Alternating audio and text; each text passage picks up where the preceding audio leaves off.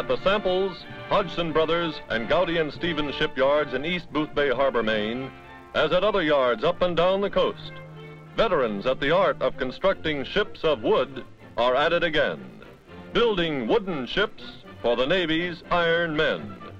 Neither custom nor shortage of steel dictated the use of wood, for the ships they're building are minesweepers, and steel ships set off magnetic mines.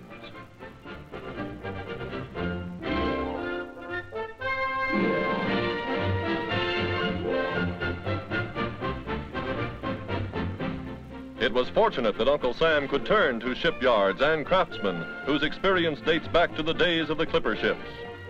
One technique they've developed that's brand new, though, is the use of laminated wood in place of the solid timbers that used to go into our wooden fighting ships. Many layers of wood have been glued together under heat and pressure to form the intricately shaped parts of the ship, parts that will have many times the strength of unlaminated wood of the same dimensions.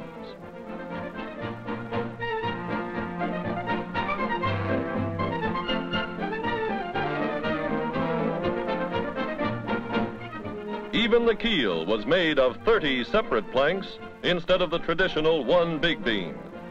Here it's prepared for the first of the side planks that will be set in place after all the rib frames have been installed.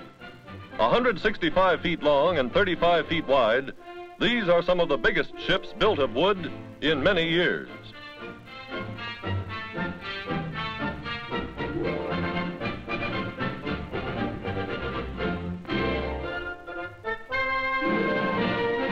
The side planking goes on.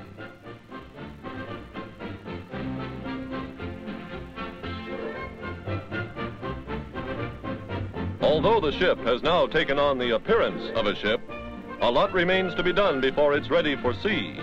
The power plant and superstructure must be finished off, and only then will the fitting out be started.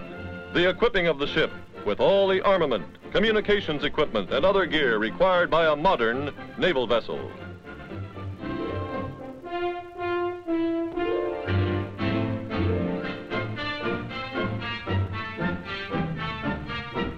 The planking must still be caulked as it was generations ago.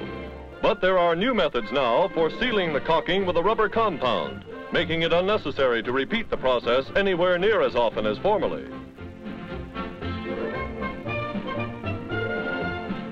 And so another minesweeper is readied for the men whose motto is, "Where the fleet goes, we've been."